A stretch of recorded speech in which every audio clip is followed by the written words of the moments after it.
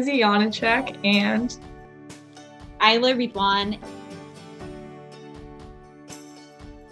I'm super excited. It's amazing to win a scholarship that coincides so well with my passions, and I'm just really grateful to receive this award. I am feeling great, and I'm very grateful to have received this scholarship. This scholarship really means something to me because it's about climate and climate leadership, and it feels really great to be recognized for that because it's been such a big part of my life.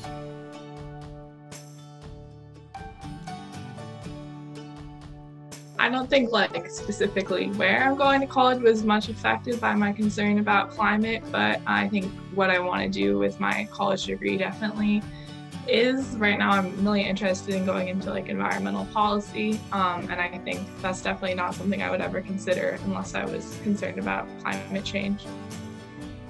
So it definitely has affected my future plans. I have always just wanted to help people, and for the longest time that was through medicine, but recently I've gotten really interested in the intersection between human health and the health of the environment. And then also working with Friends of the Sand and Wands for the past 4 years. They took us to Olympia, and just walking through the halls of the Capitol building, I really could picture myself working in a place like that, working on climate policy and environmental policy. As far as college, I will be going to Stanford University, where I will have the ability to study medicine and climate change and environmental studies.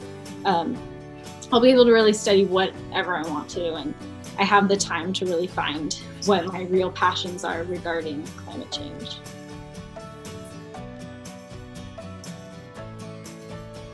Definitely my parents. I guess that's a pretty basic answer, but they definitely have fostered my love for being outside since I was really young, and I really appreciate that. Definitely my parents. Both of them are just such hard workers, and my mom is really the one who originally got me really passionate about climate change and the environment.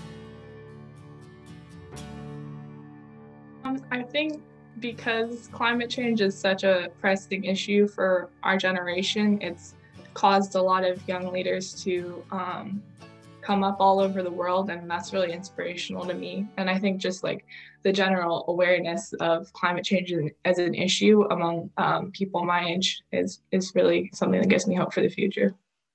Well, climate change is definitely kind of an overwhelming topic, and it can feel really heavy, but the things that give me hope are really just seeing all of the youth around the world who are fighting so hard for this. And also on a more local level, just with organizing climate strikes and marches, just seeing that there are so many people that show up to those because they are also passionate about it and want to do something about it. That fills me with hope.